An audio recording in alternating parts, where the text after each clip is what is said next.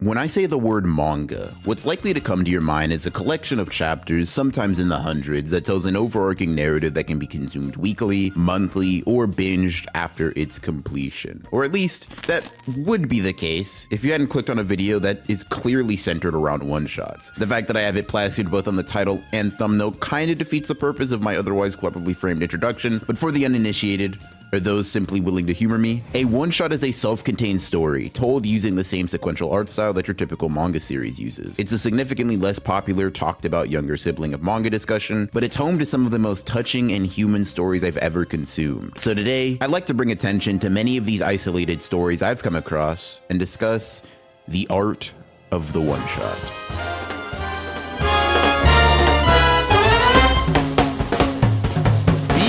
A self-contained story that has good character writing, pacing, and the capability of getting you emotionally invested is a skill that is really undervalued in anime and manga spaces. Long-running manga, especially battle shonen and seinen, always get the credit for being well-told stories with great characters, fights, and narrative beats, and while some of the best pieces of fiction I've ever read in the medium do come from these longer-running manga, I can say the same about one-shots. A good one-shot is able to deliver quality storytelling that is pound for pound comparable to other serialized works, while being significantly more succinct and compact. This not only allows for more variety for you to experience as a reader, as you don't have to commit an entire month to enjoy this one work, but it also allows for a level of focus on each page and panel that simply isn't necessary elsewhere. This self-contained storytelling style is appreciated much more in film, both long and short, and today, I'd like to show a lot of that love to the medium of manga. Some of the one-shots I want to talk about today are excellent, but just like serialized manga, a one-shot can come in many different shapes, sizes,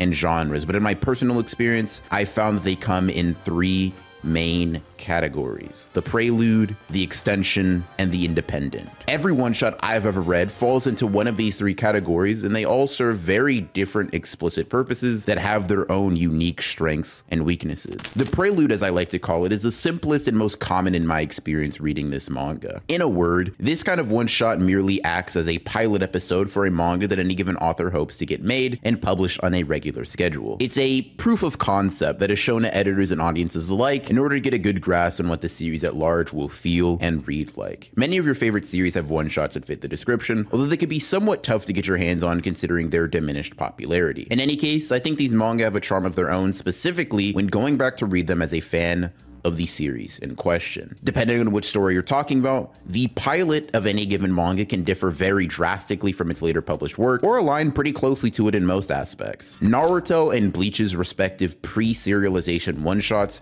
depict both ends of this spectrum pretty well. In Bleach's case, aside from the scan quality, which looks like it survived a literal house fire, many of the elements of the plot establishing section of the story remain the same. Ichigo can still see hollows, Rukia still gives them Shinigami powers, and Kubo's interesting brand of comedy that's particularly prominent in early Bleach is on full display. By all accounts, you can tell this is a very early and rough rendition of what Bleach ended up being, but it's still obviously identifiable as a story we know it to be, with the many differences that do exist with the manga being quite noticeable. In fact, between the similarities and differences, I'd say that as a fan of what we commonly now know as Tite Kubo's flagship series, noting what he ended up changing or repurposing is the most rewarding part of reading this one-shot. Rukia's Shinigami powers returning after a week, for example. This is obviously a narrative tool that allows for the story to be wrapped up more succinctly, but still contrasts what actually happens in the substitute Shinigami arc. Rather than his dad running a clinic, it's a mortuary in this story, and the big bombshell of the one-shot plot-wise is the fact that Orihime just dies. Not metaphorically, or rhetorically, or poetically, or theoretically, or any other fancy way. Orihime dies.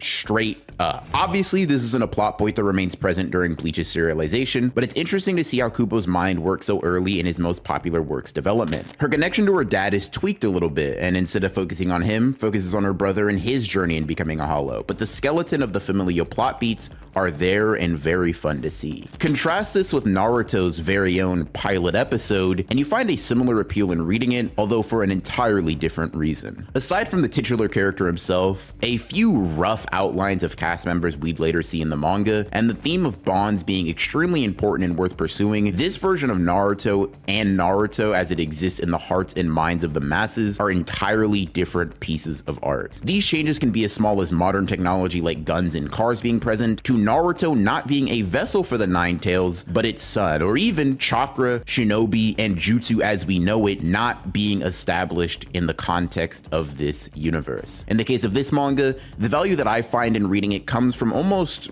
relief that Kishimoto was influenced by his editors to revise, add, and edit many of the ideas that I'm sure he wanted to put forth in his first draft of the story. It's quite fascinating to peer behind the curtains to see exactly what Kishimoto was thinking so early on in his career, but there's also a deep sense of appreciation for the fact that his series ended up the way that it did. This contrast of feelings highlights this species of one-shot's strengths and weaknesses artistically. Wow, that was a lot of fucking S's. If you're someone interested in writing or creating art yourself, these manga are not only encouraging to read as they show off the unrefined nature of mangaka before their big break, but they also act as almost elseworld stories for dedicated fans of the manga, just interested to see more of their favorite authors' work. A sense of curiosity is satiated in a way that I only think a look into the process could. When standing on their own 2 feet though, Bleach's and Naruto's pre-serialization one-shot, and more generally one-shots that fall into the prelude category, tend to be a bit weaker. As I mentioned before, they have some entertainment value from the perspective of someone going back and comparing, but in isolation, these one-shots are almost always a much lesser product than what we ended up getting serialized. There's a certain roughness that many of these rookie mangaka have that gets ironed out as they get more chapters under their belt and more comfortable as authors and artists, but this roughness is very present and rears its head in an ugly way when specifically talking about the prelude category of one-shots. General themes, character archetypes, and art styles can be established, but almost anything beyond that is sanded down to its bare essentials. It's understandable given its purpose, seeing as how these mangaka aren't aiming to tell their best story in one chapter, but its comparative lack of quality and charm dooms them to only existing in the shadow of their more well-renowned work. While they do fit the bill as a one-shot, they don't epitomize exactly what I find so fascinating about the art form. When looking for a bit more of a refined storytelling edge, the extension one-shot variety is likely to suit your needs.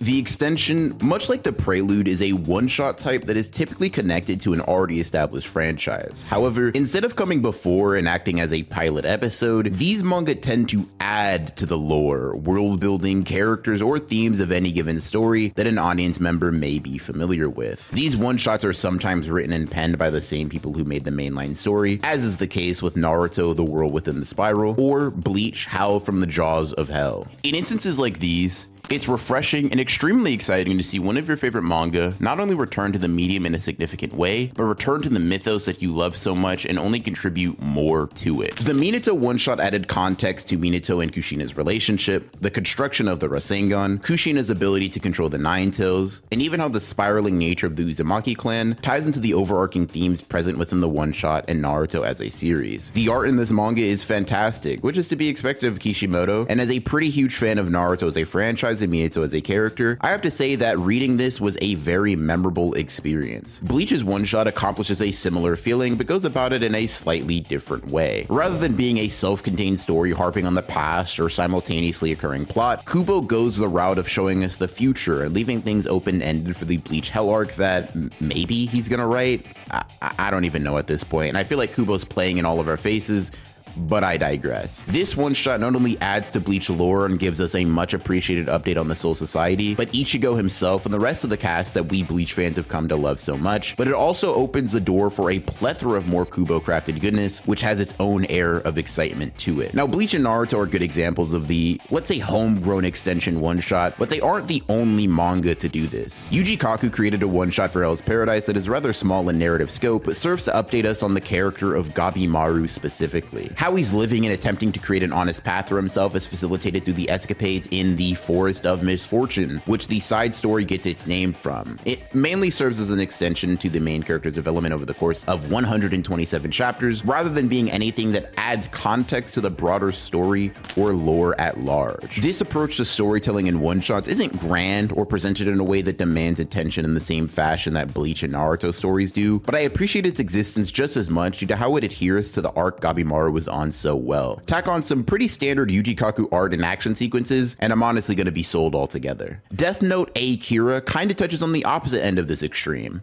In a post-Light, post-L world, there honestly isn't much character to be explored that we hadn't already seen in the main manga, nor, in my case at least, was I particularly interested in doing so. Rather than take that approach, what we get is extrapolation on how exactly the world was impacted by Kira's actions, how history looked back on him, and the escapades of Ryuk with a heavy focus on Minoru, who was the protagonist of this short manga. The writing and art style very closely aligns to the original series, actually being a noticeable step up in the visual department, and that is appreciated on all fronts. This isn't my favorite example of the extension style of insulated storytelling, but it does contribute to a greater understanding of the Death Note and a post-Kira world. Demonstrating Light's impact on how Shinigami conduct business due to apples being introduced to the Shinigami community, if you can even call it that, is pretty funny, and also just goes to show, for all of his faults and delusions of grandeur, he did end up having an impact that lasted far beyond his own lifespan. The A Kira story is actually part of a collection of Death Note related short stories called Death Note Tanpenshu, and I do recommend checking out all of the stories. This one just so happens to be the main and one that I found most interesting. In any case, it's clear that these lore, character, world building, and thematic extensions of, you know what? Hold on. Okay, yeah, this works. In any case, it's clear to see that these lore, character, world building, and thematic additions to these previously established universes has value in itself. The supplementary nature combined with the quality writing and art that is gained with experience leads to an artistic outcome that I'm left satisfied with 9 times out of 10. In complete contrast to stories told before an author has really found their voice, style of drawing, and basic narrative foundations, these manga made after everything is said and done feel refined and almost purified in a way, with all of the unnecessary aspects sifted through and only the best of their work shining. If this is all that this category of one-shot amounted to, I would still prefer it to the one discussed before. But these side stories written and illustrated by the original author are not the only kind that exist. Oftentimes an author is too busy or simply not willing to completely get behind the wheel and add on to their universe in a manual way. Sometimes they'll pass the buck, whether it be to an artist or writer as well, which creates its own unique reading experience. The distinct appeal to this subgenre of one-shot is the exploration of a familiar set of characters and world, while being able to see how exactly it would look with another competent mangaka taking the reins. It's a natural thing to wonder how some of your favorite stories would look or feel if they were written by someone else, and while this doesn't entirely happen in these short stories, it does allow that fantasy to be indulged in a pretty unique way. The original ideas and broad strokes of the story will be done by the author, of course, to adhere to some consistency, but a divergence of paths is to be expected, and a great example of someone else taking the reins and transforming it into their own is the Demon Slayer Gaiden short stories, focusing on both Giyu and Rengoku. In both of these manga, we get to see a different side to them. I was just made aware that neither of these stories I was going to talk about are one-shots. Both manga, in fact, have 2 chapters. Well, Hunter x Hunter Hisoka Origin Story is a manga that focuses on, you guessed it, Hisoka's backstory, written and illustrated by Sui Ishida. The fucking goat, by the way, argue with your mother. But it's honestly the perfect example of a different take for a one-shot like this. Ishida's art style and approach to presentation with the medium of manga couldn't be more different from Togashi's, so it feels like we're able to consume this manga through a lens that we shouldn't take for granted. Hisoka's character is obviously the same, or at least a proper origin point for the strength-obsessed clown we see in the mainline story, but Ishida's own interpretation of the character somewhat colors how he's written. Now, the author of Tokyo Ghoul is in no way new to the idea of writing very eccentric, flamboyant, or even just straight up crazy characters, and in this instance, it feels like with Hisoka, he turns that knob up just a little bit, possibly meaning to highlight how as a boy, Hisoka might have put less of a lid on his rather unique personality. Now, let me quickly address the elephant in the room. The art is just straight up incomplete in this manga. Now, I love it, A, because I'm simply sipping the Sui Ishida Kool-Aid, and B, because despite the draft nature in which it's drawn, Ishida very rarely has panels that are indiscernible or too cluttered to read. Couple that with the interpretation that is drawn this way to signify how, we'll say, undefined Hisoka's backstory could actually be, and I love it. It's not going to be for everyone though, so I'd figure I'd mention it given the chance. In any case, this manga provides the reader 2 simple pleasures. The first one that I've already made note of is offer a new take on characters that is technically on model, but colored by the taste and preferences of whoever is penning explaining it. The second is a simple expansion on Hisoka's past in a way that satiates curiosity for all who care about it, which is to say, I really enjoy it and the subgenre. By all accounts, the extension style of one-shot is much more enjoyable than the one-shots that act as origin points for any given manga, but that doesn't mean it's perfect. It still doesn't quite reach the epitome of what I'm talking about. For all of its refinement and additive properties, I don't think it perfectly embodies the concept of the one-shot, at least not quite to the degree that this final category does. The characters, themes, and world can all be fleshed out further and even lead to a completely self-contained story. However, that is only under the pretense of you knowing about these things beforehand. Unlike what I find to be the peak of the art form, this kind of one-shot almost always requires foreknowledge to consume. Not an issue if you're already a fan of the story, but definitely a barrier to entry when they're follow-ups or side content for full-blown manga series. If you want a true, completely self-contained experience with no extra context or knowledge needed, a true movie that unfolds on the page, The Individual is the one-shot type you're looking for.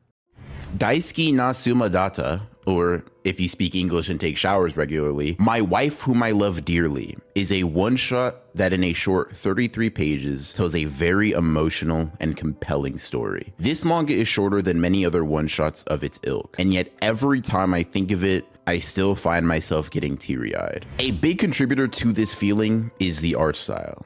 It feels soft, almost innocent in nature, at least when it's trying to be. Now I'm dancing around the plot of this one shot for one simple reason. I think everyone watching this video should read it and experience it firsthand. Not only is it simply a good and brief read, but the context you read it in changes after experiencing it just once. If you're someone who wants the pure read, you can pause this video, take 10 minutes to go read it, and come right back. For the small handful of people who have already read this manga, and the crowd that will inevitably not heed my warning, I'll just say this. If you've lost a loved one, whether it be a parent, a sibling, or a partner, there is something about this story that hits you in the chest hard. The story follows the perspective of a husband who is losing his wife to cancer and seeing how the approach of death has changed his wife's love for him sour. For 2/3 of this manga, you are led to believe that Chika is merely unleashing all of her pent-up distress onto her husband with no regard for how he feels. For 2/3 of this manga, the husband grapples with the guilt of loving his wife, yet paradoxically wanting her to die so that he's able to free himself from this burden. For 2/3 of this manga,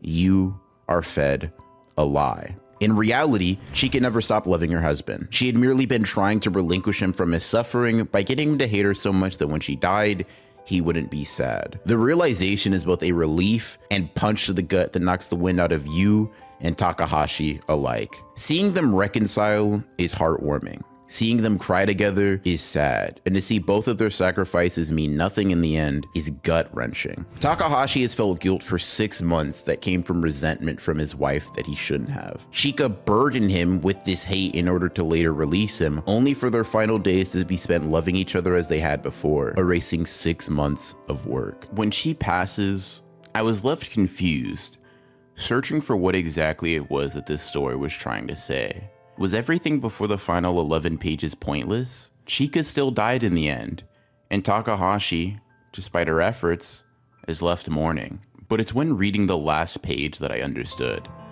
The point was never lost. Their efforts were the point, not the outcome. Chika and Takahashi never changed. Their love for each other never faded. And despite the pain that comes with losing the person who you loved and who loved you, knowing for certain that they felt the same way, well, it seemed to be enough for Takahashi. He doesn't pick a picture for the ceremony that glorifies the past or highlights how much they loved each other before the cancer, before the hard times. He takes a picture of both of them crying. Chika sickly and pouting, and proudly proclaims that this is them as they truly were. Fuck.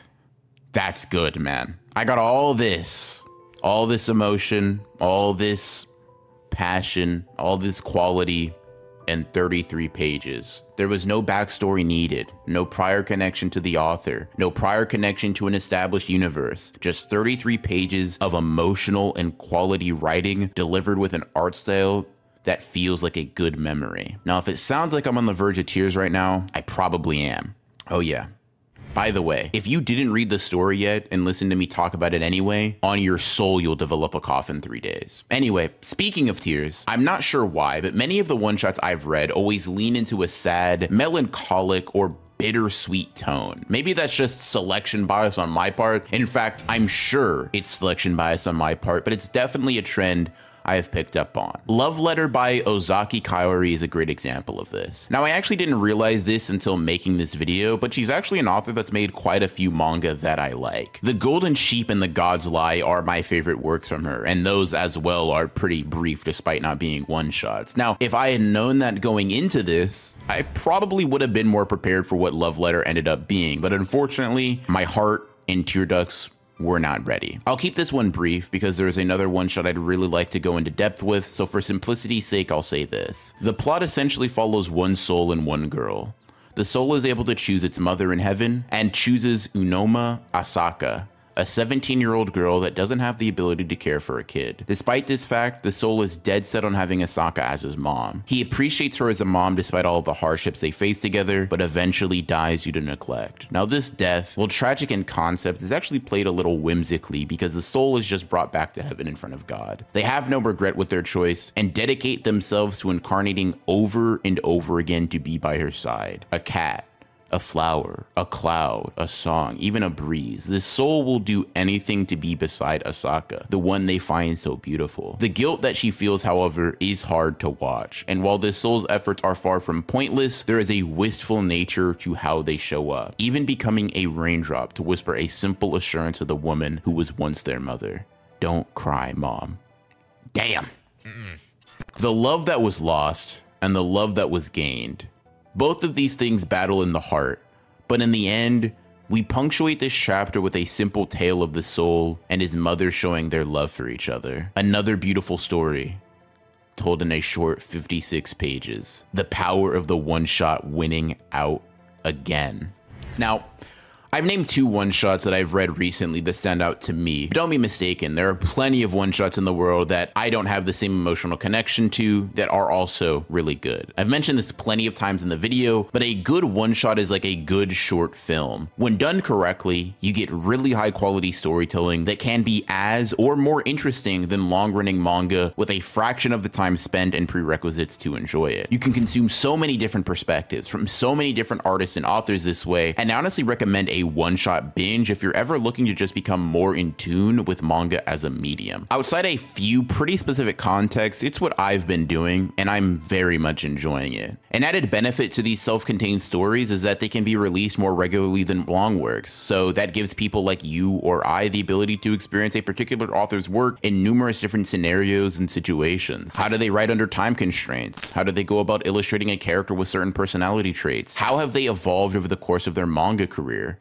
How have they remained the same? Questions like these are really fun to ask, and outside of interviews, one-shots are the best way to peer into the mind of any particular artist, as art is a vehicle to understand the one who made it. The example of this in my mind is Tatsuki Fujimoto. I mean, let's be real here. There's no way I can make a video about one-shots without mentioning him, and that's for good reason. This guy's made a lot of manga, and for the same reason a film bro might go watch a bunch of Tarantino movies, or Jordan Peele movies, or some other third guy, I just like going through Fujimoto's oeuvre. He released 2 books containing a collection of some of these short stories he's written, and man, do you really get what you paid for with these. I recommend picking these 2 up if you haven't, because this collection is just what I've been talking about for a large part of this video, but I think it's time. I've been dancing around it for long enough. There are 2 stories that moved me so much that I felt obligated to make this video, and Tatsuki Fujimoto is the cause of this. Goodbye Eri and Look Back respectively are possibly the best one-shots I've ever read, and 2 manga that I find to be even better than Chainsaw Man and Fire Punch, his most popular and lengthy works. Now I know that's a hot take, but let me land. Now, the question really is where to even start. These 2 manga, as far as I'm concerned, are Fujimoto's best works. With both mangas sitting at a combined page count of around 350 pages, there really isn't that much raw material when compared to Fire Punch or Chainsaw Man, but what they lack in length, they more than make up for in passion and quality. Both series deal with loss, specifically loss through the passing of a loved one, and how artistry allows the protagonist to cope with that loss. It's honestly not a theme or concept that I haven't come across before in fiction, but he handles it with such grace and elegance while grounding it with a brand of vulgarity and eccentricity that you can only really find within manga that he creates. Jokes are ever present in both Look Back and Goodbye Eri, but never once did I feel that they took from the sincerity of the moment at hand. Rather, they stand to be a stamp on the work, affirming that it is truly his. Based on how powerfully both manga resonate, I would say that Fujimoto is someone who copes and has coped with many different difficulties in his life through the creating of art, through creating manga. This is something that he himself has said quite explicitly when prompted to explain why he wrote an illustrated Look Back. But one cursory read of the manga, and you'd be able to discern that with ease. The same is true for Goodbye Eri, although this mourning is done through the medium of film rather than manga. Of the two, Goodbye Eri is my favorite. The slightly longer runtime allows you to grow more attached to the characters, and the unique first-person perspective from which we consume the story for a majority of the runtime really immerses you in the world the way the in-universe audience is immersed. The meta nature of it is honestly really cool to pick up on as you continue reading, and this distinctive style of presentation will always make it stand out even amongst Fujimoto's works. As you continue to flip the pages of this manga, you continue to be inundated with new twists on information that we had prior that brings the entire point of the story into focus. In less than 200 pages, Fujimoto subverts expectations or recontextualizes information we had taken for granted several times, all with subtle tweaks or the omission of information early on in the narrative. These twists aren't impressive or important because of what they mean for the story, however. Their significance is strictly due to what it does to the heart of Goodbye Eri. As the manga progresses, you realize that Fujimoto is not simply saying that one can or should cope with loss through film, but that art can allow you to remember someone in any way you see fit. In fact, I think this message transcends film or even art at large and is a commentary on how it is up to you to remember loved ones how you so choose. No one is perfect. No one will have only shown you their good side. No one gets to choose how they are remembered after they pass. But as the person left behind, you are. Will you remember them for all their faults? Or will you choose to recall the special moments, the quiet moments, the moments of time that you took for granted, but would now do anything to get back? In Goodbye Eri, it's obvious what Fujimoto believes in regards to this matter. And an artist has the unique ability to push that interpretation onto their audience. They have the power to not only remember you fondly, but make sure that the world at large does too. That's extremely powerful to me. And ending the one-shot how it started with a big fucking explosion is just that icing on the cake. It may be uncouth or unrefined, but when Yuta walks away with the abandoned building blowing up in the background, it feels like Fujimoto acknowledging and embracing that side of his art for all to see. Look Back does something similar, although the messaging is a bit less personally touching to me. In exchange, as a special favor to me specifically, because me and Fujimoto cool like that, he decided to put the best art he's ever made in this manga, threatening to almost reach out and touch my heart with its beauty. The manga focuses on two young girls connecting and finding friendship in one another through art, and when one is killed in a tragic attack, how that connection built on drawing manga allows them to continue moving forward. These two the individual one-shot archetype at large makes me understand exactly why I love this medium so much. Many of my favorite pieces of fiction are serialized manga, and they will continue to be till the end of time. But I've never gotten such a condensed understanding of why I love manga holistically so much more than when I spent time recently reading these one-shots. I hope I was able to explain why throughout the course of this video. Thank you so much for watching, and I'll see you in the next one. And hold on, I can't forget this.